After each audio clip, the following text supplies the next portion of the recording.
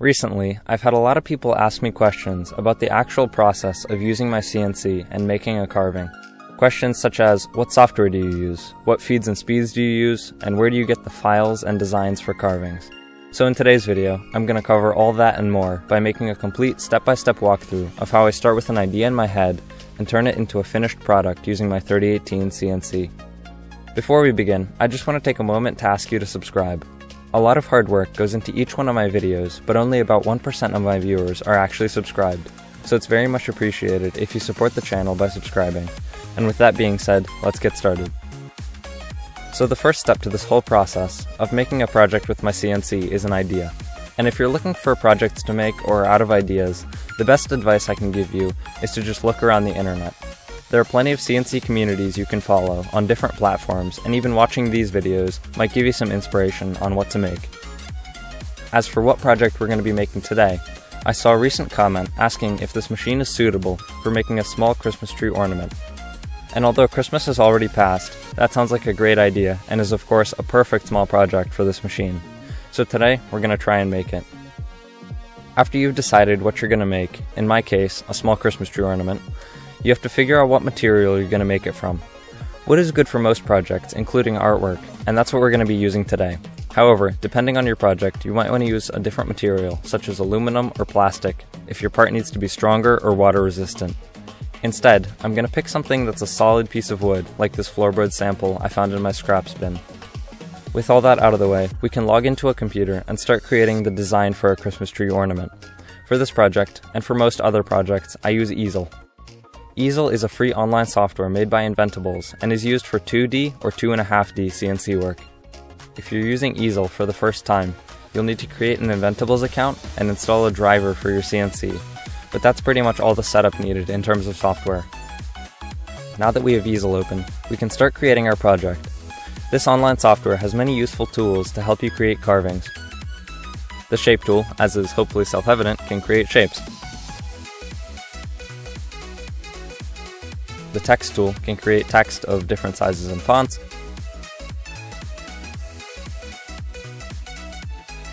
And the image tool can be used to turn an image into a carving. There are a few settings for each of these tools that you might want to play around with, but I won't be covering them in this video because they could take up a whole video just on their own. However, these tools are pretty easy to learn, so I suggest you play around with them and see what the software can do. For today's project, we're going to be first engraving the design that we want on our ornament using the image conversion tool, and then second, cutting out the overall ornament shape out of a piece of wood using, of course, the shape tool. Here, I have the image I want to put on my carved ornament. It's a simple Christmas tree I found on Google, and if you're following along at home, you can use whatever design or image you want. You can also find simplified 2D images of objects by adding DXF to your Google search. I'm going to import this image, adjust some settings to make it look right, and position it on my build plate. I will select either cut on perimeter, interior, exterior, or pocket cut based on whatever looks best for my image. In my case, I'll select cut on shape path. In hindsight, this wasn't the best idea as the CNC carves every line twice, and it doesn't turn out to look very clean in the final product, so I'd advise against doing what I did here. Since this first cut will be doing more engraving on the surface rather than actual cutting, I'll set the cut depth to 1/16 of an inch deep. As for cut settings, the material size and type can be set in this menu. In the next menu, the type of bit can be set. I will use one of these small V-bits to engrave this part of the project. However, I will configure it as a normal 1/32 bit in Easel. In the last menu, I usually use the default settings for feed rate and depth of cut, but because I have an upgraded 500 watt spindle, I can increase these values a little by selecting manual. If you want to see the video where I upgrade my spindle motor to this 500 watt spindle, I left a link to the 500 watt spindle upgrade video in the description below. When you hit carve, the software will take you through an intuitive step-by-step guide to starting your carving. First, we clamp down the material we want to cut or engrave to the bed of our CNC. We will also add a piece of wood called a spoil board under our work material so that we can cut all the way through the work in a later CNC operation. Second, you will need to insert a desired tool into the collet of the CNC and tighten it. In our case, this will be a V-bit.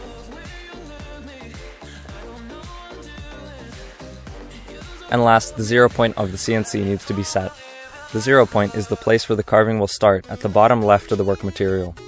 This is also an important setting to get right, because if it isn't set correctly, the carving will go shallower or deeper into the wood than desired.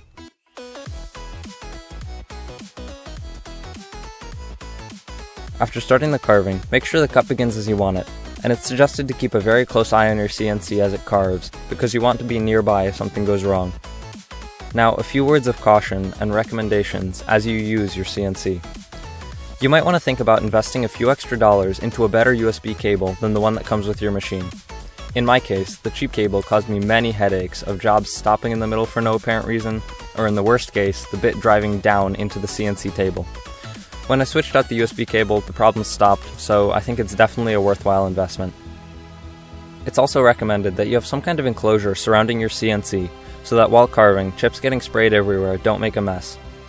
When I was first starting out with my CNC, I would just hold a vacuum near the cutting head to suck up all the chips when carving, but that was a little time consuming to just sit there and vacuum for 15 minutes while the carving was going, so I currently use this large tub to contain all the chips until after the carving is finished.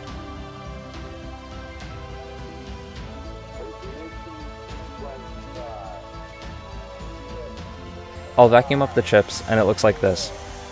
I ended up running this operation for a second time just to clean up the carving.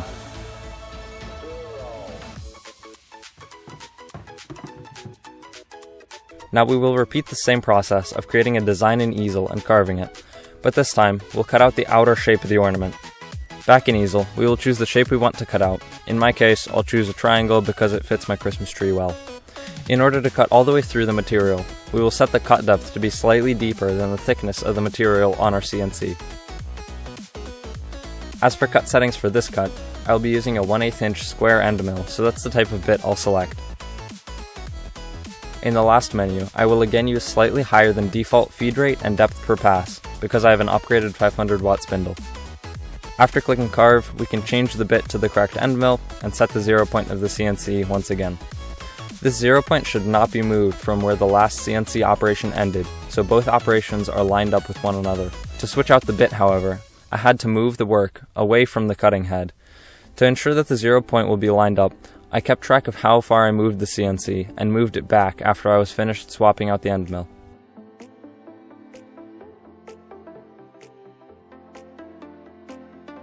Easel has a feature where you can adjust the speed that the bit moves after you've started a CNC job. You can adjust the feed rate manually during the carving if your CNC is going too fast or too slow. If you're getting a lot of chatter, you can slow down the feed rate, but alternatively, you can speed up the feed rate if the bit is rubbing.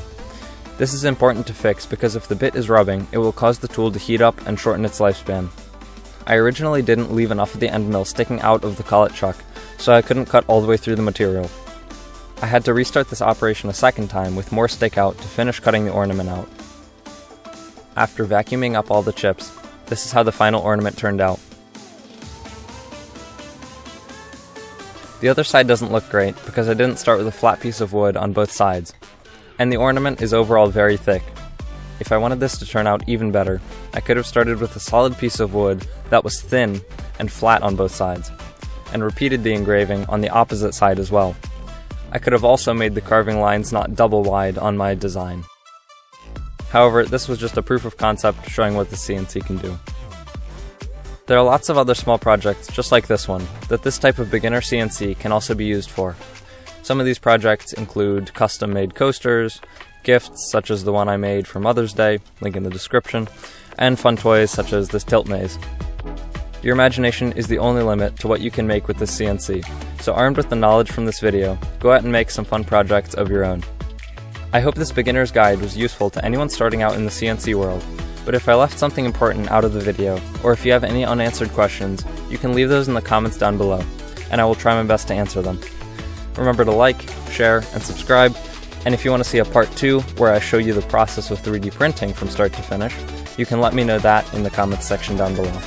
Thanks for watching, and I'll catch you in the next video.